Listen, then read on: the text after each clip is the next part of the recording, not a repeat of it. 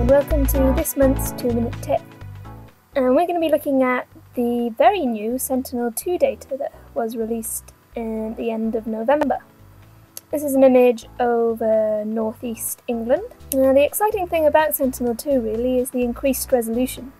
It's free and it's 9 times better resolution than Landsat 8. Let's just have a quick look at a Landsat 8 of the same area, just to compare. There you go, you can see the 30-metre resolution. Much clearer urban areas in Sentinel-2 than Landsat 8 here, and the field boundaries are much more defined. Sentinel is 10-metre resolution for RGB and near-infrared only. Okay, and I'm going to show you how to remove clouds from Sentinel imagery.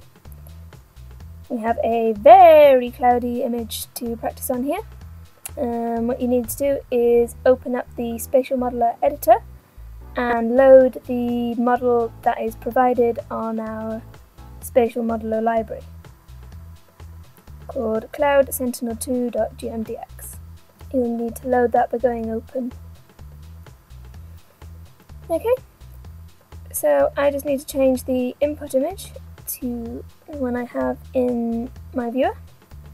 It's using band 1, which has wavelengths that highlight cloud.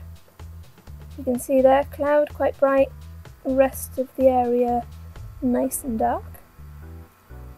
A threshold and then an either or to substitute the non-cloudy areas with the original imagery and cloudy areas to be a value of 0. Okay, so we can preview that. And the preview window opens along here. I'm just going to sync the images. Link, sync and equalize. And there you go, you can see the areas of cloud are now a value of 0, which has just masked them out. You may need to play with this threshold here by editing it over here. Okay, I hope you've enjoyed this 2-minute